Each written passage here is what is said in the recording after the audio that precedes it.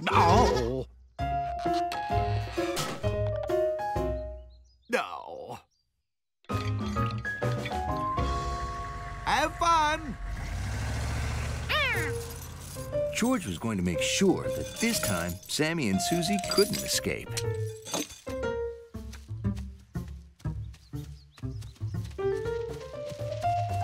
Wrong again. But how were they getting out? It was a mystery.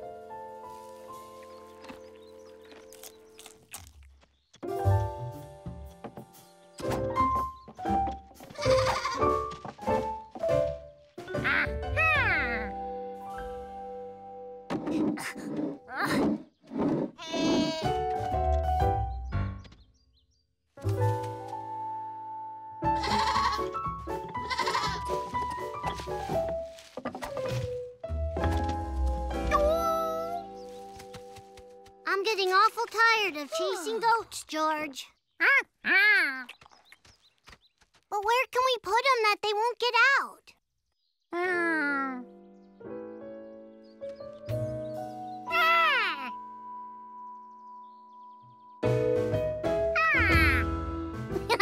It's the perfect place to keep them. Uh-oh. Oh. Stop, Susie! They're going in your room. But aren't they just gonna chew on your stuff? Oh, well. At least the goats couldn't escape from his room. Unless they learned how to fly.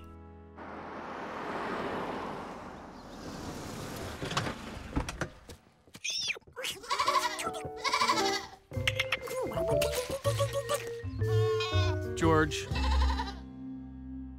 No major damage. They sort of ate my easy chair. Well, they say goats have cast iron stomachs. I guess they can eat anything. Yeah, maybe that'd be best. I'll send them over. Bye-bye. You two better take the goats back home. I think your grandpa might be planning to give them away. Oh, it's too bad Grandpa's giving the goats away just because they eat stuff. Nobody's perfect. I mean, look at Ulysses. He's stubborn. But Grandpa's not giving him away. Allie was right. Ulysses was stubborn, but he was also useful.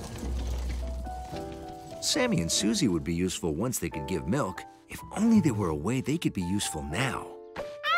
Susie! Sammy! Careful, George! Poison ivy! Poison ivy? And the goats were eating it. Would they get a rash in their bellies? Well, they say goats have cast iron stomachs. I guess they can eat anything. George might have found a way for the kids to be useful. Oh, hi, George. Say, where are Allie and the goats? Grandpa, look at Sammy and Susie. Well, I'll be. They're clearing my field. George figured out a way for them to be useful like Ulysses. They can eat poison ivy. They rip it right out by the roots. What do you know? Hey, I can plow this field now. I could plant alfalfa or bean sprouts. Rutabagas. Thanks, Sammy. You too, Susie. Hey, Rankins, is that goat eating your poison ivy? She sure is. They love it. They're clearing Grandpa's field for him. I got some poison ivy needs clearing out, too. Can I borrow them? You bet, mister. And that's how George and Allie's lawn service was born. Best of all, George and Allie's lawnmowers didn't need gas. We have a total of 48. 48 points? And 21 minutes left. What's next? Only hard ones. 8 things that add up to 1. Huh? George knew that 1 and 1 adds up to 2. But 8 things that add up to 1? What else? 100 diamonds. Ooh. They're worth 100 points. But you have to have all 100. Diamonds? George remembered a diamond. Ciao. Good luck. Ooh, what did you find for our team?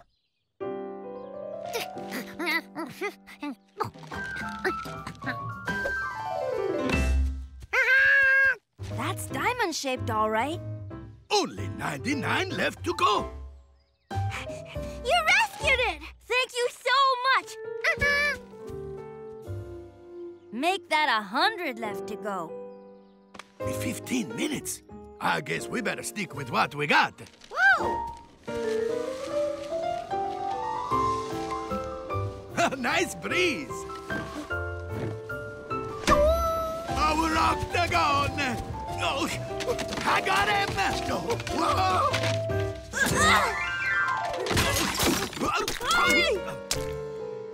Oh, no.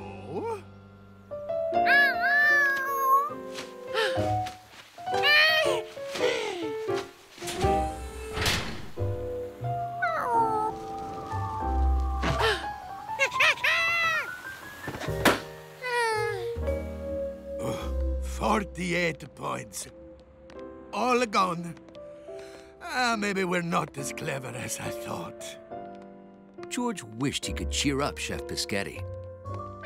Then he remembered the one thing that always cheered him up.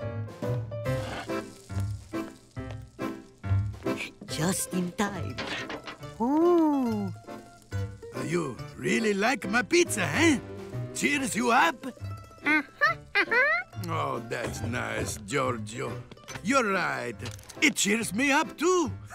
Why worry about making the best mud pie or winning a race? I got all my good friends. And if my pizza makes you happy, well then, what more could I ask? Nothing like a slice of pizza. Or 2. Or sometimes all 8. It's true. Sometimes I eat all. My goodness. 8 pieces.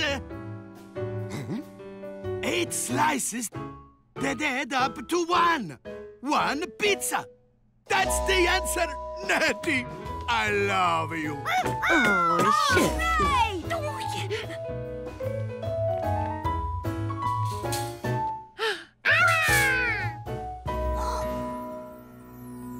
Diamonds! 100 at least. What time is it? 2 minutes. Run!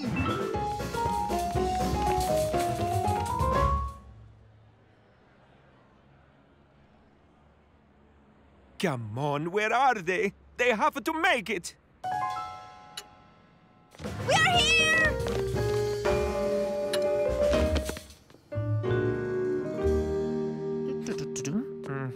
Oh, very good. 100 diamonds? 8 things that add up to 1 thing? They seemed impossible, but you figured them out, cousin. Well, I had a little help. It's been a fair game, cousin. May the best man win. Ladies and gentlemen, we have a score. As you know, the sponsors of the hunt base their donation on the number of points the teams accrue. This year, I'm proud to say the shelter will have the biggest donation ever, thanks to the winning team, Team Piscetti. The animals of the N Avenue shelter, thank you. Oh, I'm so happy. George was glad he'd helped the chef with the contest. But win or lose, the chef was always a champion to George. Wait, stop it, you're tickling me. What are you doing?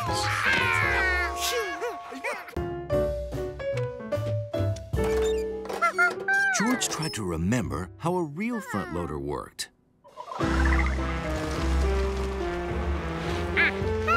Of course, if the scoop faced upward, then things wouldn't fall out.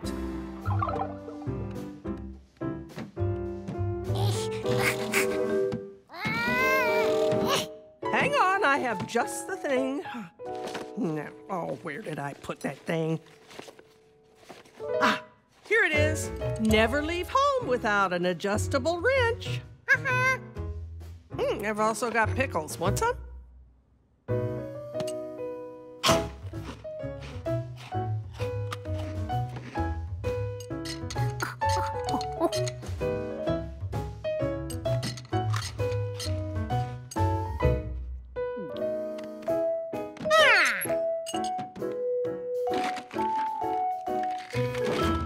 Now the toys are staying in there. I'll hold, and you tighten.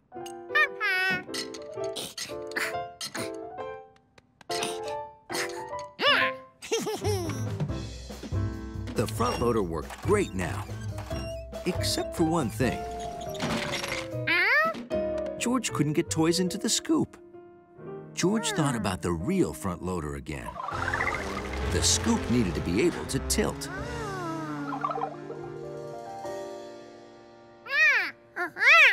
You're right, George. Looks like we need to loosen things up.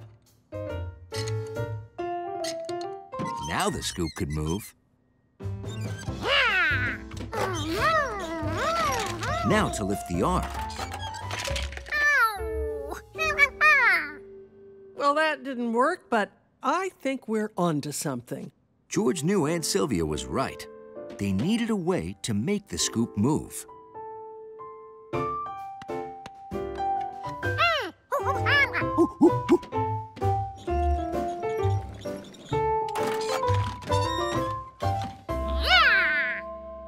Great idea.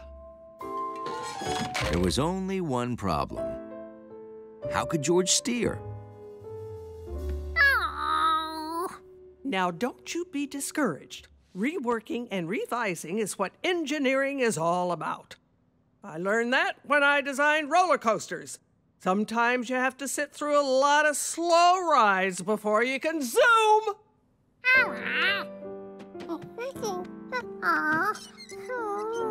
What else could he use to control the scoop?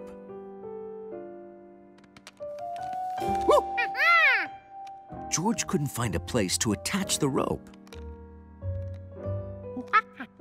Oh, that's no problem. Luckily, I've got Sheila. My drill. Isn't she a beauty?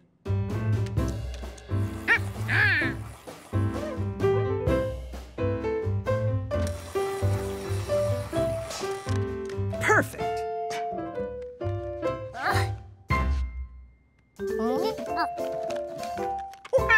Now to see if it worked.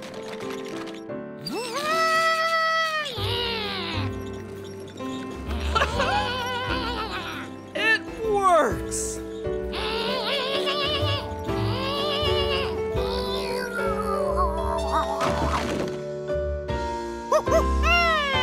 Wonderful. You fixed it. I'm gonna get my toy makers right on it. Do you mind if I use this as a sample? Go right ahead.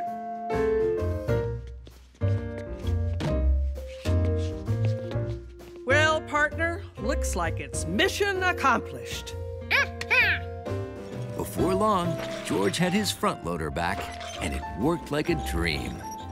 That's it. That's it. Bring her in. Their work was just one small step for a monkey and his aunt. There you go. Good job, George.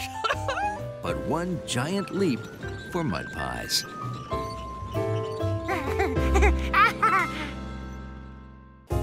Some belts would be a good start. George, have you seen my...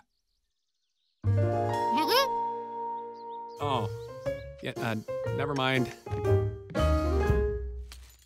Now he just needed some wheels to make it move. You need wheels? Maybe my grandpa has some we could borrow. We could ride our trikes over.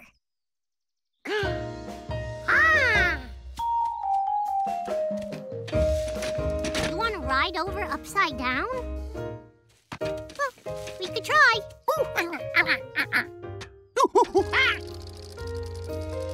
George, that's a great idea. After removing the fenders and tires, George had his conveyor belt. Now for the cardboard ducks.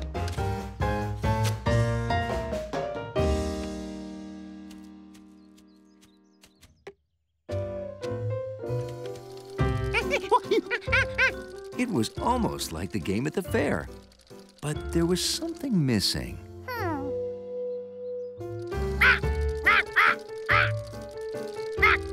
That was better.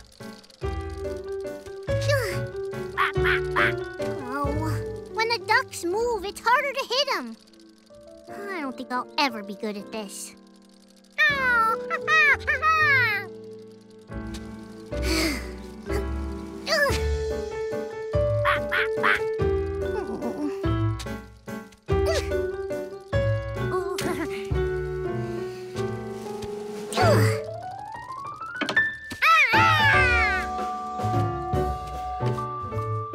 It was working.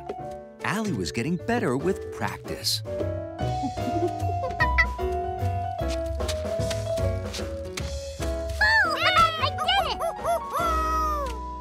Hey, it looks like you're ready to go back to the fair. Stop that bear! Time for one more game? You've got 3 minutes. Just enough time. All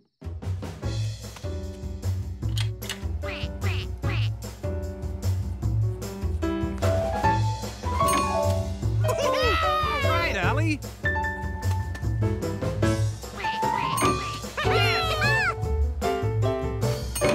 Good job. Oh, looks like somebody's been practicing. She sure has.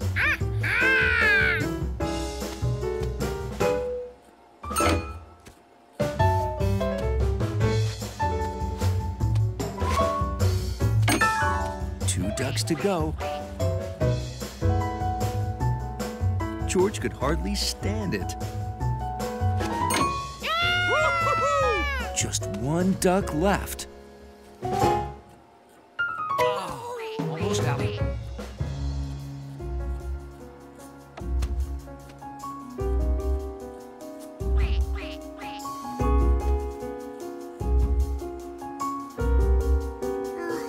You know, I'm not sure I can do this. Maybe we should just come back next year. Just try. You're right.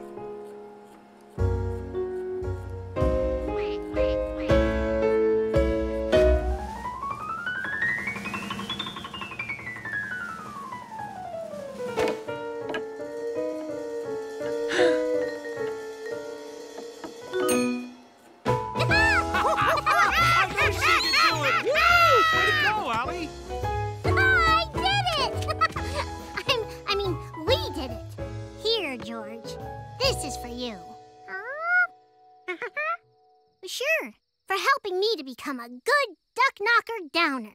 Oh. Wow, that is very nice of you, Allie. You know, that duck game was pretty easy. I just had to practice, try hard, and not give up. This was George's favorite fair ever. Allie learned to practice and got her ducks in a row. And George got a bear. Oh, I can't wait for the Apple Festival next month. You'll want to go with me because I know everything about it. I'm really good at picking apples, you know, and bobbing for them and eating apple pie. Oh, I'm really one of the best apple pie eaters around.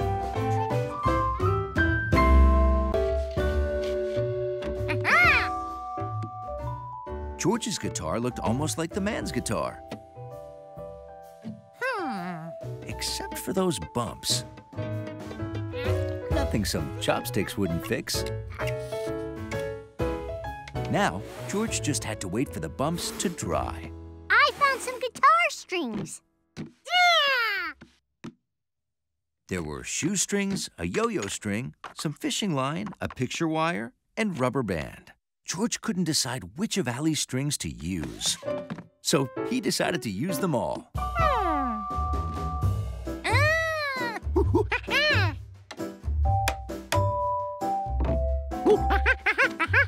He was almost done.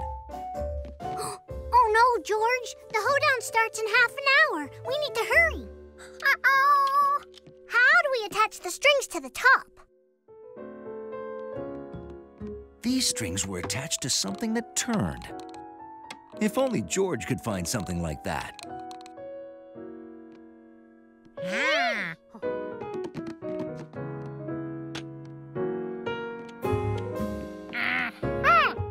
Oh, yeah.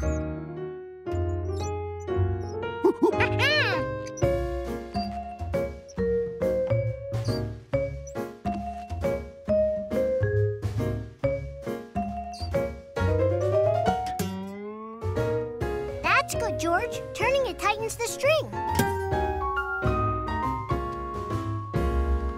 George's guitar looked great, and it even had lights.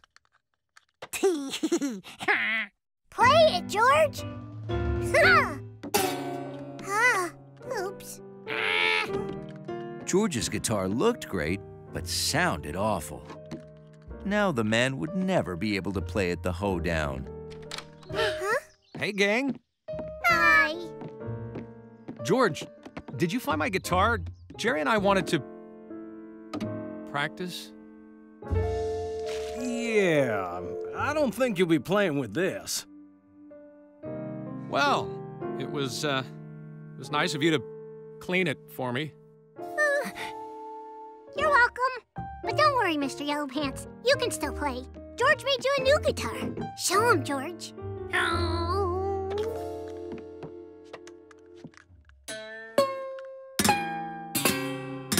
This is great. Huh? Oh, Bluegrass has a fine tradition of using handmade instruments of all kinds. Washboards. Spoons? But this is the only shoestring, Fishing line? yo-yo picture wire, Tennis racket? Birdhouse? rubber bandolin. Hey, I think I've got the lyrics for your song.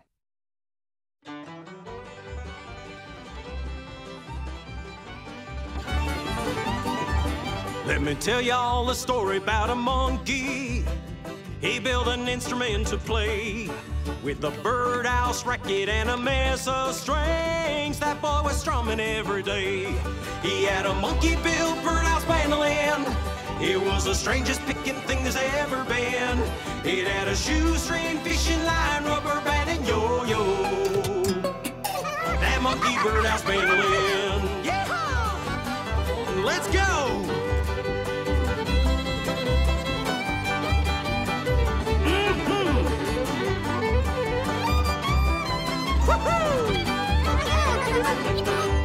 Well, you don't need to take no music lessons.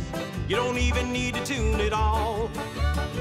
A birdhouse bandolin's a cinch to play. Just pick away and have a ball. He had a monkey-built birdhouse bandolin. It was the strangest picking thing there's ever been. It had a shoestring, fishing line, rubber band, and yo-yo. That monkey birdhouse bandolin. He had a monkey-built birdhouse bandolin. It was the strangest picking thing there's ever been. It had a shoestring, fishing line, rubber band, and yo-yo. That monkey bird